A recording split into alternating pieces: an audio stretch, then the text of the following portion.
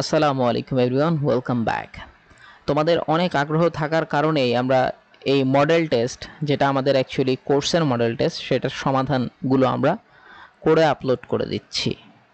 এবং এতে করে যদি তোমাদের উপকার হয়, তোমাদের মধ্যে থেকে যদি সবাই চান্স পেয়ে যায়, এটাই সার্থকতা। সো তোমরা যে কাজটা করতে পারো, তোমরা অবশ্যই ভিডিওগুলোকে লাইক, কমেন্ট এবং শেয়ার করে দিতে পারো। আর অবশ্যই চ্যানেলটাকে সাবস্ক্রাইব করে দিবা। সো চলো দেরি না করে শুরু করি আমাদের মডেল টেস্ট 2 এর লাস্ট পার্ট। হায়ার ম্যাথমেটিক্সের 10টা কোশ্চেন ছিল, 2 নাম্বার করে, টোটাল 20 মার্কস। তো 1 নাম্বার কোশ্চেনটা একটু বলে নেই। এখানে যে কোশ্চেনগুলো দেওয়া হয়েছে, এখানে কোন অ্যাভারেজ কোশ্চেন একটা হইতে পারে, হাইয়েস্ট মোটামুটি সবই মডারেট টাইপের কোশ্চেন হয়েছে। একটা দুইটা কোশ্চেন হয়েছে যেটাকে আমরা বলি একটু আপার লেভেলের কোশ্চেন। ওকে, সো চলো দেখা যাক। প্রথমে এইটা আসো, এত হলে এক্স এর মান কত? এই টাইপের কোশ্চেন কিন্তু বোর্ড এক্সামে, তোমার কলেজে অ্যাডমিশনে আসার জন্য খুবই গুরুত্বপূর্ণ এবং এটা খুব সোজা। তুমি যদি লগের ডেফিনেশনটা কাজে লাগাও, তাহলে 2 to the power x equal to কিউবতম root 64। So 2 to the power x, আমরা জানি 64কে কিউবতম রুট করলে কত আসবে? 4। So 2 to the power x, 4কে লেখা যায় 2 square, 2 two cancel out, so x is equal to 2। খুবই সহজ একটা কোশ্চেন ছিল, তাই না? চলেন আমরা পরের কোশ্চেনে চলে যাই। সেকেন্ড কোশ্চেন, নববিন্দু বৃত্ত কাকে বলে? এইটা নিয়ে কোনো কথা নাই, এটা আপনাদের বইয়ে যে 9টা পয়েন্টের কথা বলা আছে, সেই 9টা পয়েন্ট জাস্ট লিখে দিবেন। এটা লিখতে পারলেই ফুল মার্ক পেয়ে যাবেন এখানে। হ্যাঁ, সো এটার কি সলিউশন দেখাবো। এবার চলে আসেন 3 নাম্বার কোশ্চেন। এই কোশ্চেনটা কিন্তু আমি একদম এনডিসি এর যখন ফার্স্ট ক্লাসটা নিছি, যারা এনডিসি এর ফার্স্ট ক্লাসটা করছো তারা দেখছো যে ওখানেই আমি এটা নিয়ে কথা বলছি। এইটা আমি দেখলাম যে আমার গ্রুপের পোলাপান অনেকেই এটাকে আবার ম্যানুয়ালি সলভ করছো। কেন? তুমি কলেজ অ্যাডমিশনে এত টাইম পাবা না, এটা ম্যানুয়ালি সলভ করা যাবে না। এটাকে কি করতে হবে চলেন দেখি। এগুলো ধারা দেখেন, প্রথমে 10, পরে 20, পরে 30, এভাবে করতে করতে করতে করতে 80 ডিগ্রি পর্যন্ত। তাহলে আপনাকে দেখতে হবে এখানে কয়টা টার্ম আছে। তাহলে 10, 20, 30 হাতে গুনলেও পাওয়া যায়। 10, 20, 30, 40, 50, 60, 70, 80, দেখবেন 8টা। টোটাল কয়টা পদ? 8টি পদ।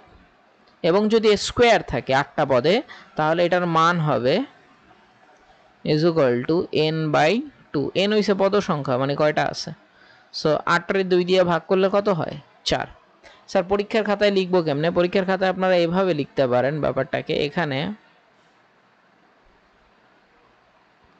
পদ সংখ্যা ইজ ইকুয়াল টু 8। সুতরাং নির্ণয় মান, এটাকে n দিয়ে রিপ্রেজেন্ট করতে পারেন। নির্ণয় মান equal to n/2 is equal to 4। এটাই অ্যান্সার। এটা লিখলেই আপনি ফুল নাম্বার পেয়ে যাবেন, ডোন্ট ওয়ারি। চলেন পরেরটাতে যাই। এটা ম্যানুয়ালিও সলভ করা যায়, সেটাও কিন্তু দেখাইছি। সো আমরা এখন চলো এই 4 নাম্বার কোশ্চেনটা দেখি। এই 4 নাম্বার কোশ্চেনটা হচ্ছে এমন কোশ্চেন যেটা বইয়ের আনাচে কানাচে থাকে এবং একটা অবহেলিত অঙ্ক, যেটা যে কোনো মোমেন্টেই চলে আসতে পারে এবং তখন স্টুডেন্টকে প্রবলেম করে দিতে পারে। এটা বলা হয়েছে এবিসি পরপর 3টি অখণ্ড সংখ্যা। এই কথার মানে হলো 3টা সংখ্যা এরকম হতে পারে 3, 4, 5, অথবা এমনও হইতে পারে 17, 18, 19, মানে পরপর 3টা সংখ্যা। তাহলে আমাদেরকে এটা প্রমাণ করতে হবে। খেয়াল করো, আমি তাহলে বলতে পারি 3-এর সাথে 2 যোগ করলে কিন্তু 5 পাওয়া যাবে, বা এরকম বলতে পারি 4 থেকে 1 বিয়োগ করলে 3 পাওয়া যাবে। তাহলে আমরা ধরে নিই সংখ্যাগুলো হইছে, ও সংখ্যা 3টা তো এবিসি বলাই আছে, তাহলে আর আমাদের ধরা লাগতেছে না। আমরা জাস্ট এখানে এদের মধ্যে রিলেশন বের করতে পারি যে এর সাথে 1 যোগ করলে আসলে বি পাওয়া যায়, আর সি এর থেকে 1 বিয়োগ করলেও বি পাওয়া যায়। তাহলে এখন যদি দুইটাকে গুণ করে দাও তুমি, তাহলে কি পাবা? তুমি এইটা মাল্টিপ্লাই এইটা, এ দিয়ে গুণ দিলে হবে এসি মাইনাস এ, 1 দিয়ে গুণ দিলে হবে plus C minus 1 is equal to B square. আচ্ছা, তাহলে এখন তাকাও, এসি আমাকে বি স্কোয়ার লাগবে, এখানে বুঝাই যাচ্ছে যে এই টুটা সামনে আসলে বি স্কোয়ার হবে, এবং আমাকে এসিও লাগবে। আচ্ছা, এসিও লাগবে, বি স্কোয়ারও লাগবে, বাদবাকি টার্মগুলোকে আমরা ভাগানোর চেষ্টা করি। তাহলে আমরা সি কে এ এর মাধ্যমে প্রকাশ করতে পারি। সি কে আমরা লিখতে পারি এ প্লাস টু। তাহলে আসো মাইনাসে সি এর পরিবর্তে আমি লিখতে পারি এ plus two minus one equal to B square. Now C the magic, A cancel out, 2 থেকে 1 গেলে 1 হয়, so 1 plus A C is equal to B square. এখন তুমি উভয় পক্ষে সামনে লগ নিয়ে নাও, লগ নিলাম, এখানেও সামনে লগ নিলাম। আমরা জানি লগের সময় এই দুইটা সামনে চলে আসে, তাহলে কি লেখা যায়? log 1 plus AC is equal to 2 log b square. So এই তোমাদের এটা প্রমাণ শেষ। আচ্ছা, একজন দেখলাম যে এইভাবে প্রমাণটা করছো যে 1 plus AC left hand side নিয়ে এটার মধ্যে লগ নিয়ে বাস, এরপরে কি করছে লগ 1 প্লাস লগ এসি। এইটা কোনো দিনই লেখা যায় না। আমরা জানি এখানে এটা গুণ চিহ্ন নাই স্যার, গুণ চিহ্ন থাকলে এটা লেখা যেত, কিন্তু এখানে তো গুণ চিহ্ন নাই। খেয়াল রাখতে হবে এই বিষয়গুলো, এভাবে করা যাবে না, তাহলে ডাবল জিরো পেয়ে যাবেন। অঙ্ক মিলতেছে because there is a error,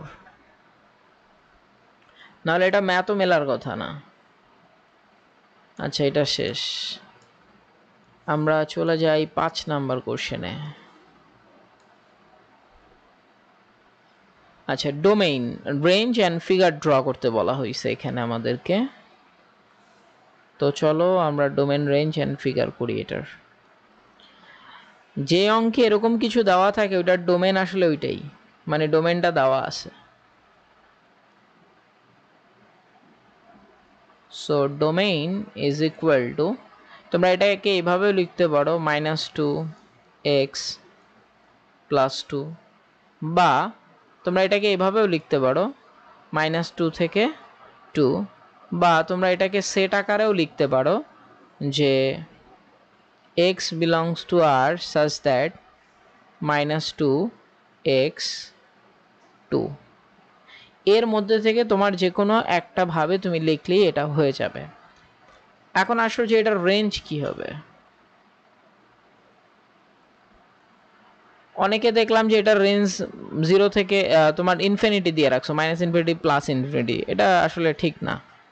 খেয়াল করো, তুমি এখানে কত বসাইতেছো? -2, ধরি -2 বসাবা, তাহলে এটা -2, কিন্তু এটা তো +2, মড আছে যেহেতু, কত 0। ধরো তুমি -1 বসাবা, তাহলে এটা -1, কিন্তু এটা তো +1, কত 0। ধরো তুমি 1 বসাবা, তাহলে 1 + 1 কত আসবে? 2 বসাবা, ধরো 2 বসাবা, তাহলে 2 + 2 তে কত আসবে? 4 আসবে। তাহলে এটার রেঞ্জ আসলে 0 থেকে 4। এখন আসো এটার আমরা কার্ভ ড্র করি।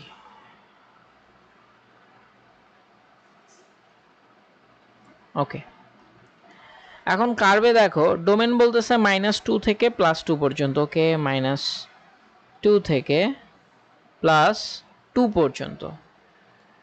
কিন্তু রেঞ্জ কি বলতেছে? রেঞ্জ বলতেছে যে তোমার y এর মান নেগেটিভ পসিবল না, ও 0 থেকে 4 হয়ে যাবে। সো রেখাটা একবার এরকম উঠবে, ধরো এটা 4 পর্যন্ত, আরেকবার রেখাটা এরকম উঠবে, অর্থাৎ 4 পর্যন্ত। তো এক্স এর মান প্লাস মাইনাস দুইটাই পাওয়া যাচ্ছে, কিন্তু যেটা রেঞ্জ বা আমরা বলতে পারি y এর মান দেখো অলওয়েজ 0 থেকে 4 পর্যন্তই পাওয়া যাচ্ছে। ওকে, আচ্ছা 1 মিনিট, এক্স এর মান যদি মাইনাসও হয় তাহলে y এর মান প্লাস। হ্যাঁ ঠিক আছে, এটা এরকমই হবে। ওকে, এরপরে এইটা তো সবার জন্য একটা জাতীয় কোশ্চেন, এটা মোটামুটি সবারই হয়েছে। কোন পদ x বর্জিত? আমরা ধরে নিই যে এটা r+1 তম পদ x বর্জিত, তাহলে r+1 তম পদটা কত সেটা আগে বের করো। r+1 তম পদ ফর্মুলা কি স্যার? ফর্মুলা হইছে 12c NCr, এরপরে কত? এই যে এটা তোমার x, তাহলে twice x to the power n minus r, n এর মান কত? 12, তাহলে 12 minus r multiply -3/x² whole to the power r। চলেন সামনে আগাই। তো এটা 12c4, এটা আলাদা করলে 2 টু দি পাওয়ার যাবে 12 মাইনাস আর এবং x টু দি পাওয়ারও যাবে 12 মাইনাস আর। এটাকে যদি তুমি -3 কে আলাদা করো তাহলে -3 টু দি পাওয়ার হবে আর এবং x টু দি পাওয়ার আছে -2 আর।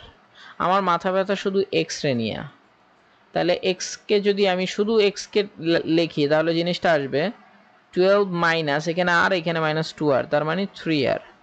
বলছে x পদ বর্জিত, তার মানে x এর পাওয়ার হবে 0। হ্যাঁ, সুতরাং আমরা বলতে পারি যে 12 minus 3 R is equal to 0। So এখান থেকে তোমার আর এর মানটা ইজিলি বের হয়ে যাচ্ছে 4। এই যে এটা তোমার অ্যান্সার। এর পরের কোশ্চেনে যাই আমরা, 7 নাম্বার। এটা মনে হয় আমি গত ক্লাসেও এটা আলাপ করছিলাম যে ওয়াই অক্ষের উপর লম্ব, তো দুমদাম ছবি আঁকতে পারো তোমরা চাইলে। তো এটা তো ওয়াই অক্ষ, ওয়াই অক্ষের উপর লম্ব মানে কি, রেখাটা এরকম। ওকে ফাইন, আমরা জানি ওয়াই অক্ষের উপর লম্ব মানে কি, এটা আসলে এক্স অক্ষের প্যারালাল, এবং এক্স অক্ষের প্যারালাল রেখার সমীকরণ কি, Y equal to something, Y equal to B লিখলাম।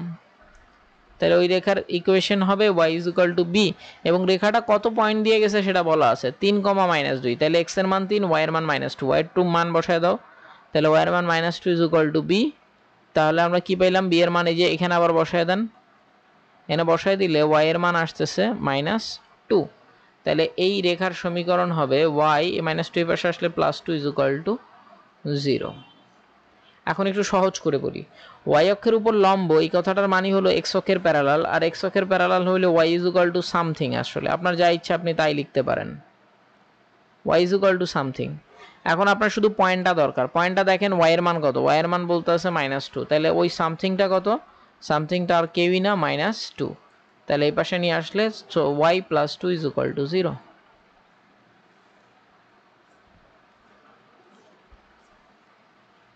তাহলে এটাও আমাদের শেষ।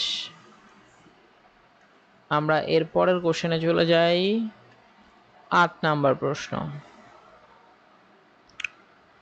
এইটা, দুটি রেখা যদি কখনোই ছেদ না করে তবে তাদের ঢালের মধ্যে সম্পর্ক কি? তাদের ঢাল সমান। আমরা জানি সমান্তরাল রেখাই শুধুমাত্র ছেদ করে না, আর সমান্তরাল রেখার ঢাল কি হয়, সমান হয়। ছবি আঁকতে পারো। এই কোশ্চেনটা অনেকে ভুল করছো, সো স্যাড। আগে দেখতে হবে কয়টা কোয়াড্রেন্ট নিচ্ছে স্যার, সবগুলো কোয়াড্রেন্ট নিচ্ছে, দেখছেন। আর সবগুলো কোয়াড্রেন্ট নিলে আপনি কোনোদিনই একটা মান পাবেন না, অনেকে একটা মান বের করছেন এটার। Sine theta is equal to √3/2। আপনি তো খুব ভালো করেই জানেন যে সাইন কতর মান √3/2, এটা হচ্ছে সাইন 60-র মান, অর্থাৎ π/3। তাহলে থিটার একটা মান পাওয়া গেছে কত, π/3। খেয়াল করেন সাইন থিটা পজিটিভ, তো পজিটিভ কোথায় কোথায় নেওয়া যায়, ফার্স্ট কোয়াড্রেন্ট আর সেকেন্ড কোয়াড্রেন্ট। তাহলে এই মানটাই এখন আবার সেকেন্ড কোয়াড্রেন্টে যাবেন। এখন সেকেন্ড কোয়াড্রেন্টে কিভাবে যায় স্যার, পাই মাইনাস থেটা। তাহলে sine pi minus π/3, sign sign cancel out, theta will be 3 পাই থেকে 1 পাই গেলে 2 π/3। ক্যালকুলেটারে বসায় দুইটা মানই চেক করে নেবেন যে হলো কি না। নাও দি লাস্ট কোয়েশ্চেন, ছক্কায় টেল আসার পসিবিলিটি কত? তো প্রবাবিলিটি অফ ছক্কায় টেল, ছক্কায় টেল, ছক্কা মারলে তো পড়বে 1 2 3 4 5 6, ছক্কায় কি আর টেল আসে? সো এটার অ্যান্সার 0। এতটাই সহজ ছিল। তো চটপট একটু উত্তর একটু কমেন্ট করে দাও তো যে কে কয়টা নতুন শিখলা, যে স্যার এটা নতুন শিখছি। আর এটাও কমেন্ট করবা কে কয়টা নতুন মানে আগে থেকেই পারতা, বা এই এক্সামটা দিলে তুমি হয়তো এত পারতা, এটা একটু কমেন্ট করবা যে স্যার এত পাইতাম আর এতগুলো ভুল যাইতো। আর অবশ্যই কমেন্ট করবা, লাইক করবা, আর এই শেয়ার করে দিবা। আমি কারণ হলো দেখো সারাদিন ক্লাস নিয়েও তোমাদের এই ভিডিওটা করা, যাতে করে তোমরা সবাই, আমি চাই সবাই চান্স পেয়ে যাও। আমার সাথে যারা প্রিপারেশন নিচ্ছে অন্তত তারা তো চান্স পাওয়াই লাগবে, ঠিক আছে।